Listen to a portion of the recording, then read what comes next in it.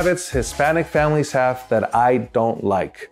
In this video, I'm going to go in detail of some of the habits that Hispanic families have that have been going on for generations and generations. Thank you for watching. This is the Superman of Real Estate, where we talk real estate, life, and entrepreneurship.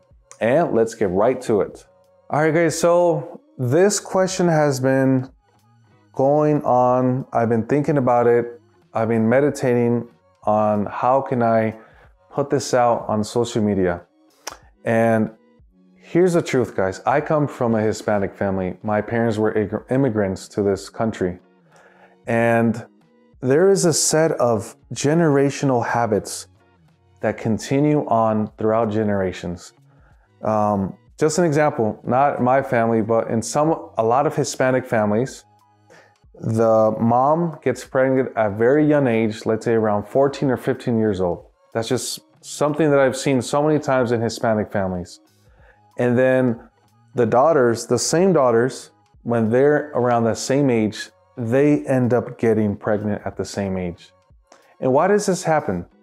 It happens because we have these generational habits or generational curses, I would call them. And we don't talk about this. This is a taboo that we don't talk about in the Hispanic community. And I wanted to go over a couple of different things or habits that Hispanic families have that I don't like personally, that I'm trying to change. And the reason why I talk about this is because I'm trying to change these same habits in my own family. So, number one of the very bad habits that Hispanic families have is that they don't focus on education. What do I mean with this? Hispanic families, what do? They have their kids go to just any elementary school. They don't have their kids come home and create a habit of reading or going over math problems. Hispanic families, what they do, they don't have that habit. They just come home, they put the kids to play, or they go and watch a lot of TV. And education is very important if you want to progress in this life. And the reason I talk about this is because in my family, we had a very similar situation. And there is a reason why. Hispanic families usually, majority of the parents, both of the parents have to work. So in my family, my mom had to go to work every morning to make ends meet. My dad would be sleeping by the time I left through the door to school. When I came back, I wouldn't see my dad till the next day or until his day off, because he would get off from work around 10, 11 p.m. So never saw my parents. And when I would come home from school, the first thing I would do is eat and watch TV. And I never had them. They would always say, Ricardo, I want you to get good grades. I want you to do this. But they didn't understand how to help me become educated. And this is one of the habits that we don't talk about as Hispanic families. We don't really care sometimes. Maybe it's not that we don't care. Maybe it's that we're just ignorant in that way, that we don't want our children to grow, to get the best education, to put them in sports, to help them get the opportunities that other kids have. And I'm just gonna say the güeritos, the white folk, right? They have better opportunity. The kids get better opportunities, and therefore, since they practice that, they get ahead of the Hispanic family or the Hispanic kids. And it is a taboo conversation to talk about, but I wanted to point that out. So the first one, guys, is we as Hispanics, we lack focus on education. All right, guys, so number one, we don't focus on education, and this leads me to the second one, which is parents are always working. And the reason is, usually the Hispanic families are the ones that are on the lower end. They're the ones that have lower incomes, the ones that always get the free lunch because there is not enough income. And what does this do to the family? So mom is working Example, my family, my mom was working in the casinos. She was a housekeeping maid. My dad was a chef in the casinos. So I would never get to see my dad. I would only see him about once or twice a week. So because they were working, they never had enough time to sit down and teach us habits, some of these better habits. There is no time. So if you're missing the mom, she's at work. If you have the dad at work as well, who is technically raising your children? Think about that. Who is raising your children? The media.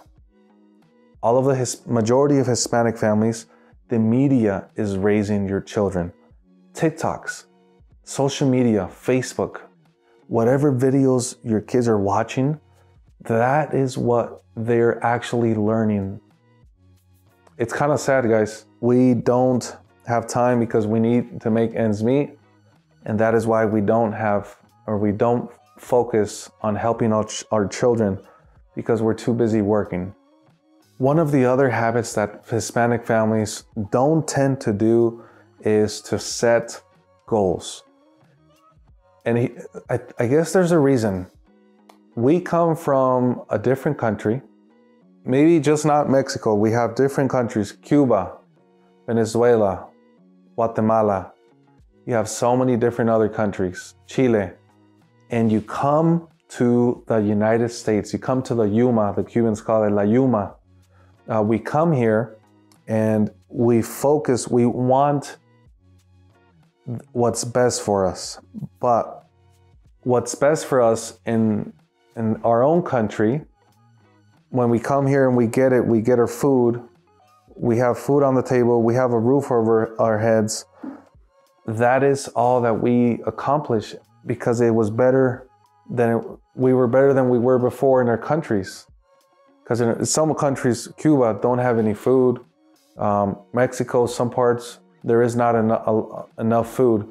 So once you come to the United States, you become the robot that the government wants you to be. And you forget to set higher goals, to set higher horizons. And you live in a comfortable state. And you become comfortable of just because you were better than you were at your country, and you become comfortable. So Hispanic families, a lot of us don't like to set goals, and we get comfortable with what we have already. And what happens when we become comfortable? Our progression stops. Our learning stops. If you never educate yourself or learn or grow, then your income will always be the same. So if you want to increase your income, you have to increase your self-education. But since we're so comfortable in here, we're never going to grow. So that is one of the other bad habits that Hispanic family have. All right, guys, this is a very big one. I've consistently seen families go through this same routine, the same thing that happens over and over. And here's the deal: even some other type of families. Usually, Hispanic families do not have what's called a family trust. They don't have a testament of who's going to take over the properties. And what does this happen, guys? Usually, so I've been listening to a podcast, and it was talking about how to create generational wealth, right? So when you don't create a family trust, there was I think it was the Rothschilds, not the Rothschilds, the Rockefellers. So the Rockefeller family, when Rockefeller passed away, 70% of his wealth was not passed on to future generations. Why? Because Rockefeller did not have a family trust in place. So guys, it is very important for us Hispanic families to have a family trust so that you can clarify who's going to receive what, how much monies are going to be distributed between the family, so that the generational wealth can continue on. If not, guys, the government, the courts will keep majority, the attorneys will keep majority of the wealth, and you won't be able to receive that benefit. So guys, please, if you don't know where to start, you can message me and I will contact you with some attorney. If you live in a different state, I will try to find an attorney for you, but connect with someone that can help you create what's called a family trust. In the family trust, it's going to talk about how many properties do you have, how much monies will be distributed between the people, between the kids. And then this is where you can also put different morals. An example, if one of the kids turns out to be a drug addict, turns out to go and get prostitutes, starts to do a bunch of alcohol, and just starts ripping through the money, should that kid continue to receive the funds from the family trust? So that's something you need to talk about in your family. So guys, go home tonight, get your family together, get a family plan together of what you guys are gonna do so that you can continue to transfer that generational wealth. All right, guys, this is a big one. We all know what a quinceañera is. And here's the truth, guys. Stop spending all this money on quinceañeras. I've seen people spend $5,000, $10,000, $50,000. Once I attended a quinceañera that they had spent over $50,000 on a quinceañera. Why? I just don't understand. Why would you spend that much money on a quinceañera? Doesn't make sense, guys. So within the Hispanic, it is a tradition. It is a habit that we always have. Oh, I want a quinceañera. I want to have all these people here. I want to have food. I want to have the dance. That is great, guys. Don't get me wrong. It's good to experience, but limit yourself a little bit on the funds that you throw at it. There's some people that get even into debt to be able to give their kids a quinceañera. If you can't afford it, guys, don't be spending tens and thousands of dollars on quinceañera. Another big one, a lot of Hispanic families love to do big parties. They spend thousands of dollars on food, on alcohol. For what, guys?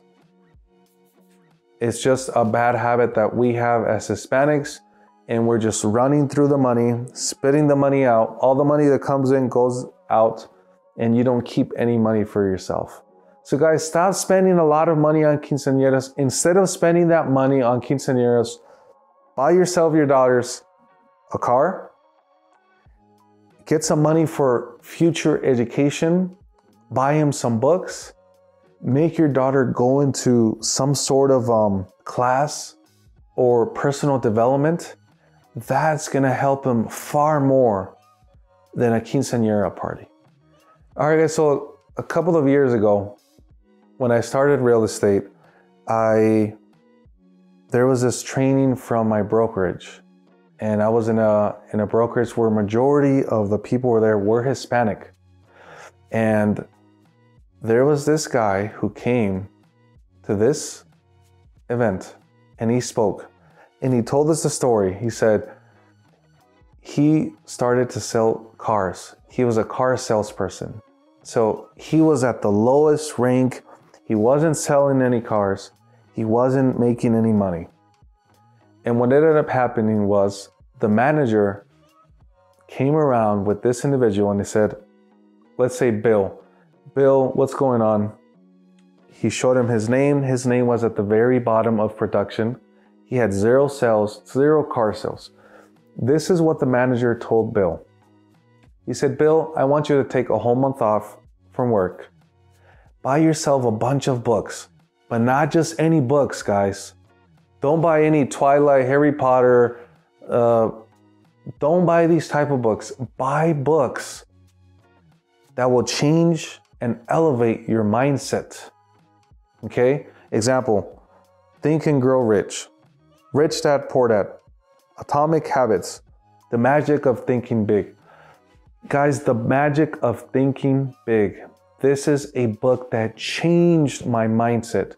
My first year in real estate, I made $20,000.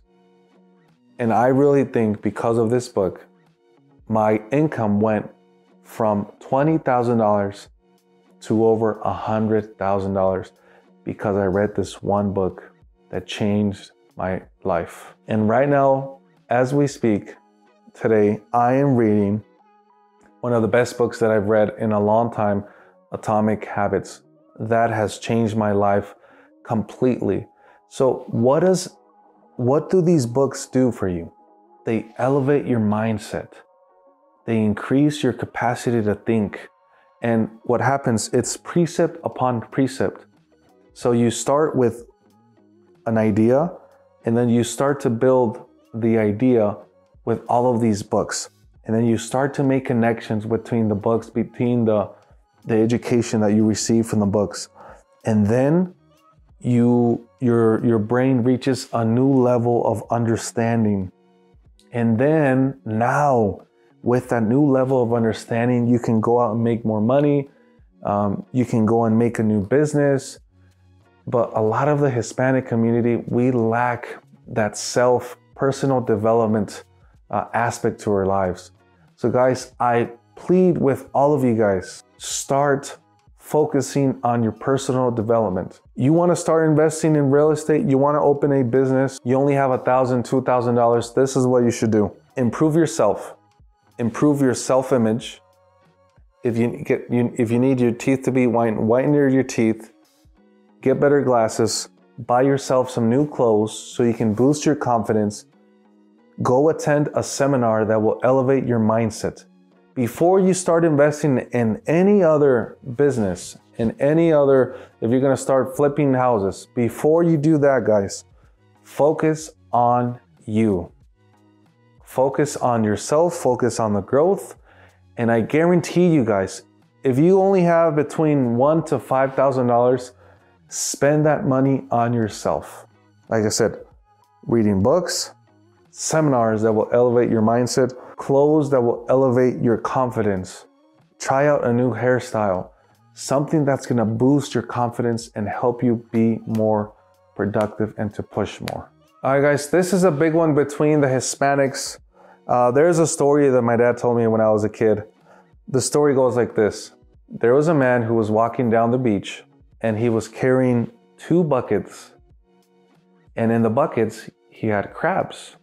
And there was 2 buckets. One bucket was covered with a cloth and one of the other bucket was exposed.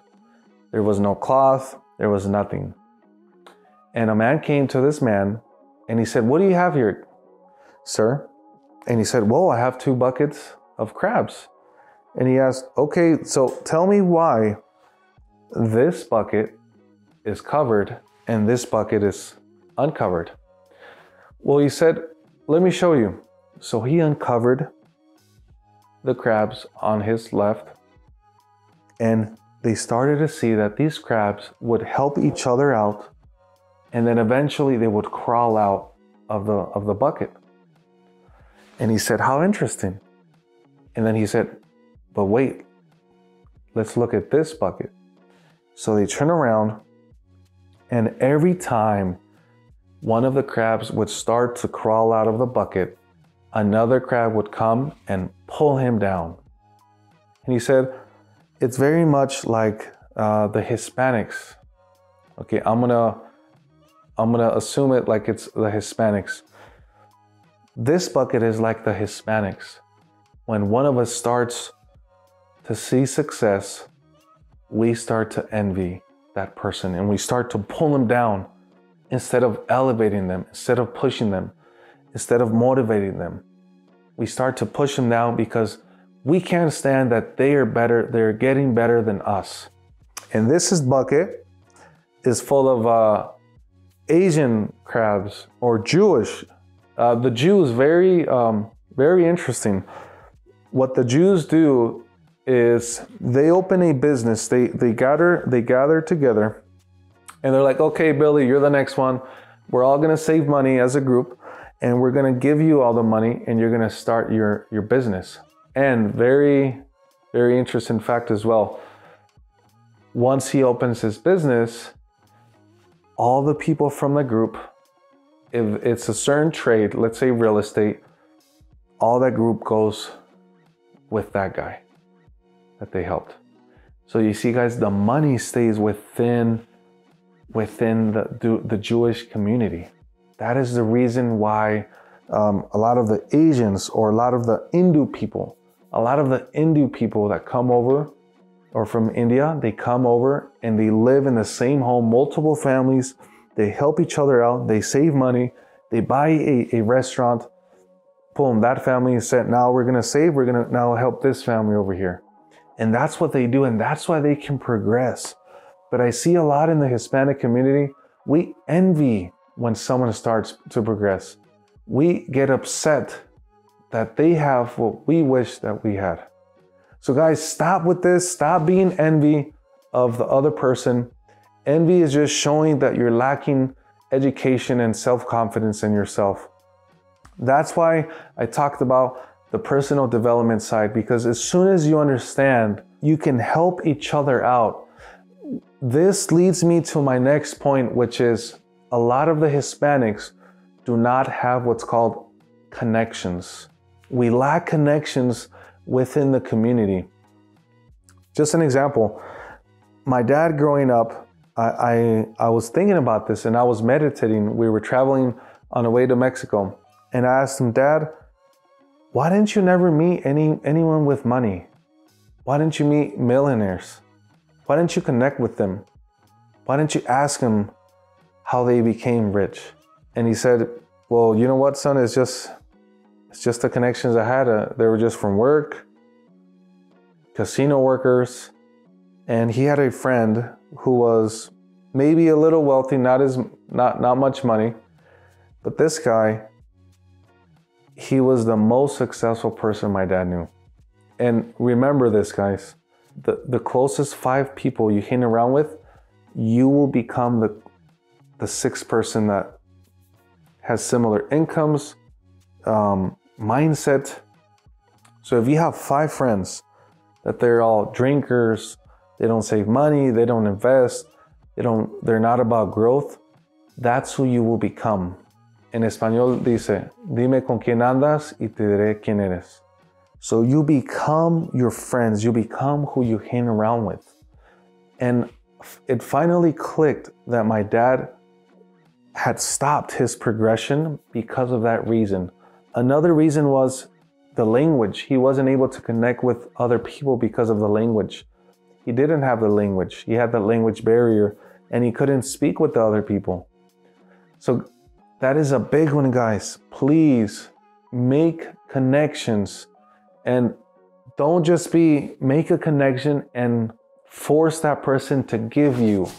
You have to be able to give value to that person.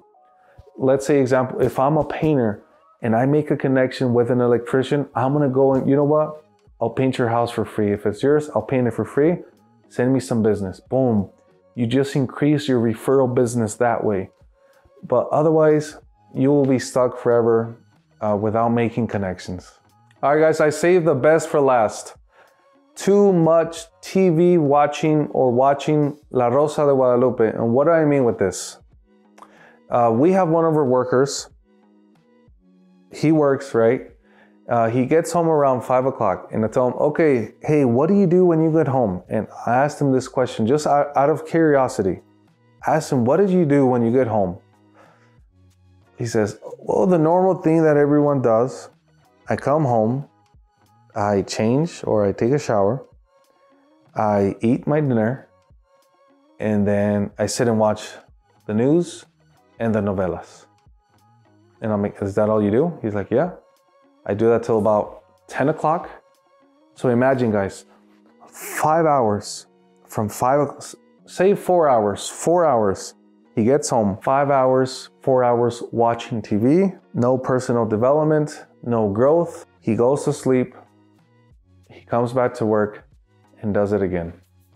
And I did the math, guys. I did the math.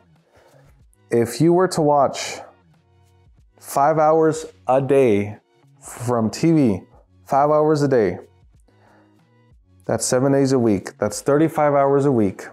times 4 weeks, 140 hours a month, times 12. You're looking at 1,600 hours of watching nonsense. Now get this, divided by 24, you have wasted 70 days out of your 365 days in the year watching TV. How much more can you do with 70 extra days? So that's what I mean, guys. You have to be able to keep growing. Stop wasting time on Facebook, on TikTok, watching La Rosa de Guadalupe, watching these series. You know, guys, I hate, my wife always wants to put on these shows or these series. I hate watching the series because I don't have time to watch them. I say, look, just pull me one movie that I can watch for 1 hour or 2, and that's it. I'm not gonna sit there and keep continually watch the season 3, 2, 4, blah, blah, blah. I don't have time, guys. There is no time. This life is too short to be watching TV. Focus on your goals. Focus on yourself. Focus on your growth. Focus on becoming a better person. Focus on building generational wealth. Be the change, guys. We have to be the change. We have to cut those generational curses and habits that we have from generations before. We have to stop, guys. Stop those bad habits. Create new ones. Become better. That's the message, guys. I want you guys to be better. I want you guys to push yourself. I want you guys to become better, because one day the Hispanics will run this country. I've already seen it. It is a promise that I've seen. We have more Hispanic politicians. We have more Hispanic attorneys. We have more Hispanic police officers, more Hispanic teachers. And one day we will flourish like a flower. Guys, thank you for watching The Superman of Real Estate.